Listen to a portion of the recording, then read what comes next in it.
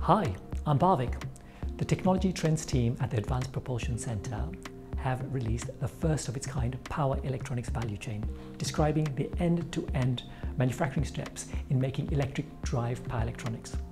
We've done this in collaboration with our sister organizations across industry, academia, and R&D organizations that are all experts in power electronics.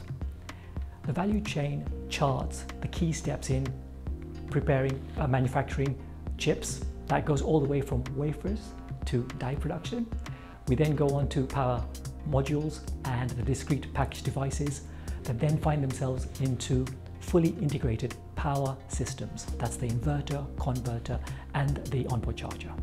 And what you'll also find on the value chain is the three main semiconductor routes as well, including the journey of silicon carbide. Together with the Insight report that we're releasing as well, we want to facilitate a much more richer conversation between industry, investors and government on strengthening and building the UK's compound semiconductor supply chain. So please feel free to download, share the reports and get involved. Thank you.